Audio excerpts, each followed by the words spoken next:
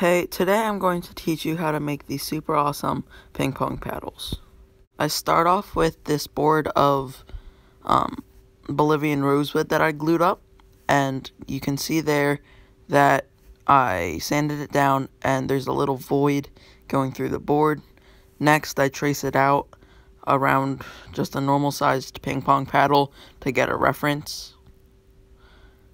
After that, I go to the bandsaw to trace out that line, and I stay to the edge of the line so then I don't cut into the ping pong paddle board.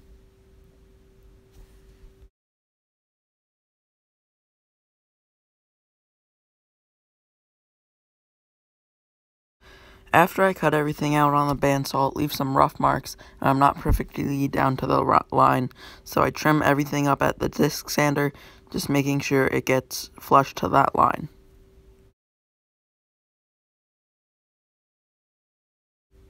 After I get everything flush on the disc sander, I stay at the disc sander and put my miter gauge to a 60-degree angle for the handles of my board, or for my ping pong paddle, whatever you would like to call it, and I add a chamfer to the edge. Chamfer, and I just do that on the disc sander.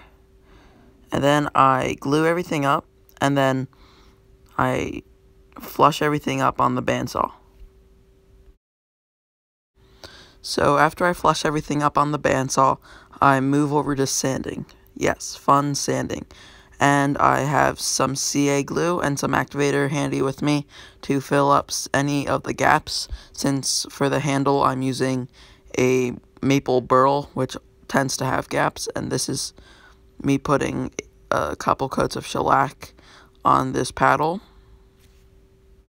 I use 4 coats on this ping pong paddle of shellac, 2 on each side, so then I get a nice glossy finish. And I get everything sanded down after each coat, and it's time to apply the ping pong paddle rubber. This is the part of the ping pong paddle that makes the ball spin and adds speed, and I let that attach. Then I trim everything off with a pair of scissors. And look how nice it is. And that's how to make a ping pong paddle.